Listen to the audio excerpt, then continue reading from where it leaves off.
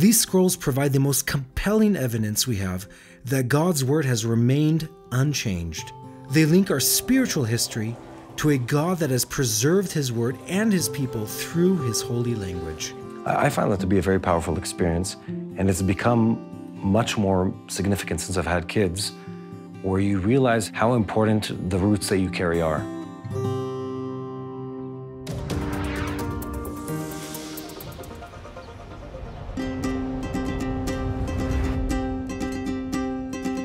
To wrap up my linguistic journey, I went to meet Oren Ableman. Good to see you. Good to see you too. Let's go in. Let's go.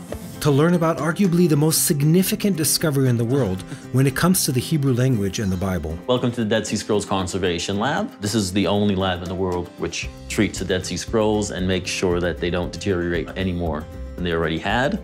We have the largest collection of scrolls in the world. About 97% of the scrolls that there are taken care of here. Most of what we're looking at is more or less 2,000 years old. Every single book of the Bible, with the exception of the Scroll of Esther, was found in the Dead Sea Scrolls. People might not know that there's sort of a black hole when it comes to the written archives. Things that go back this far are not very common. Yeah, no, I mean, as far as biblical texts, these are the most ancient manuscripts of the Bible that were found. So, Oren, can we see what's hidden underneath the paper? I'm not authorized to touch these things. Really? You, the expert, are not I'm allowed not allowed to to touch this. Because what? They're so sensitive, or? They're extremely sensitive. The Dead Sea Scrolls were first discovered in 1946 by a Bedouin shepherd who wandered into a cave in Qumran near the Dead Sea. It didn't take long for archaeologists to latch onto their importance, and in the years that followed, more and more scrolls were found in nearby caves. In the caves of Qumran, there was this distinct community there that it seems hid some of their manuscripts in these specific caves, and it was a unique collection. After that, the earliest other manuscripts that you have of the Bible, in Hebrew at least, are you got to the Cryo-Upanishad, which is 1,000 years later. So that's very substantial. Yeah. So we have here is 11Q1, the Paleo-Leviticus scroll. See, this isn't the Hebrew script we know from today. This ancient Hebrew. This is ancient Hebrew, from the First Temple period. But this scroll is not from the First Temple period. This scroll is from the Second Temple period. So we're looking at a scroll that is 2,000 years old, that has a text that is almost 3,000 years old in it. Or even more than 3,000 years old. That's the text is basically identical to what we have in Leviticus today. What, just different letters? Just the script itself is different. The differences that there are relatively minor. People today might have a problem reading I do. This I have no idea what it says. However, the other one... This looks familiar. Try to read here. שיר המעלות לדוד, הנה מה טוב ומה נעים.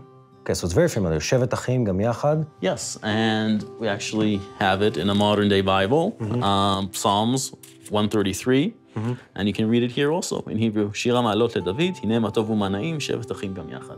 So same thing, this is 2,000 years old. Yes. This was printed this decade, and it's exactly the same text. Yeah. That's incredible.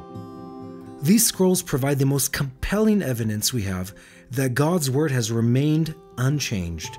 They link our spiritual history to a God that has preserved His Word and His people through His holy language. For me, seeing something like this, it does something inside. There are very few people who can read their own ancient texts in this way.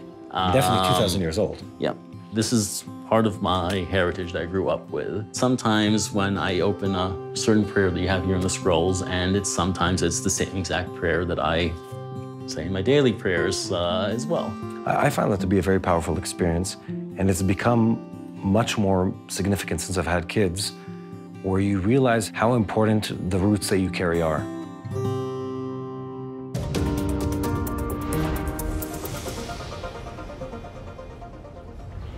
Shalom from Jerusalem. Today we have a special guest, Dr. Ray Pritz.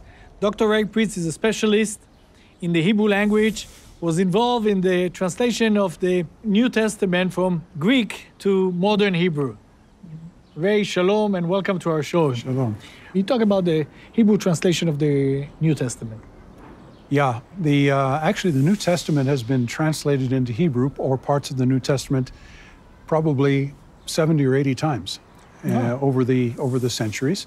We have evidence in some of the church fathers that some of our Gospels were originally done in Hebrew. Interesting. Somehow underlying the Greek, there is Hebrew influence.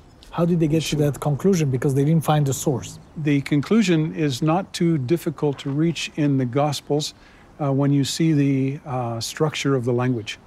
Greek has its structure, as every language does, but you have elements in the New Testament that are clearly not Greek elements. For example, biblical Hebrew, most sentences start with a word which we would translate "and," but it doesn't really mean anything. It's just a grammatical device to goes attached to the verb and to say this is what's happening. You can go through long sections of the Gospels. It really stands out in Luke, and every sentence starts with the word kai, which is the Greek word for "and." Interesting, very interesting. And Ray, as we speak, you're working on a beautiful project, which is a translation of the Hebrew scriptures into modern Hebrew, from Old Testament ancient Hebrew into modern Hebrew. First of all, I'm sure the project is debatable. And second of all, I'm sure it's very interesting.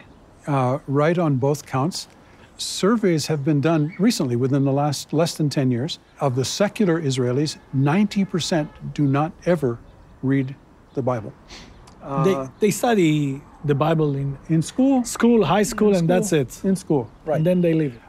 And if you ask the question, well, why not? I think for that is that it's hard for them to understand. It's not fun. It's much easier to read a novel. We decided that we needed to do a modern Hebrew translation of the Hebrew scriptures.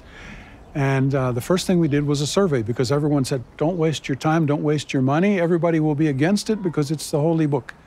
And so we commissioned a professional survey. It wasn't our own. We hired a company that does that. And when we asked that question, 50% of the people who answered were in favor of a modern Hebrew translation. And even more significant for Mishmolik, when 30% of the people said they would read the Bible more if they had a modern Hebrew translation. We began about 2 years ago to do a modern Hebrew translation of the Hebrew scriptures. How fast does it go? Well, about 3 weeks ago, we finished the full draft of all of the Old Testament. Ah, beautiful. In Bible translation terms, that's unheard of to be so quick. And the reason is that our translators are all native Hebrew speakers. There are sections that they don't have to change hardly anything, and they can move along fairly quickly. And so we have a full draft now. We estimate to be finishing and printing the book in about 2 more years, 2.5 more years. And I look very much forward to that happening. Ray, thank you. Hey, I'm Mati Shoshani, and thank you for watching the TBN Israel YouTube channel. We hope this video gave you greater understanding of Israel and her people. If you haven't already, subscribe to our channel and hit the notification bell so you never miss a video. We'd love to hear from you, so be sure to share what you've learned and ask your questions in comments below. And invite your friends to join the conversation.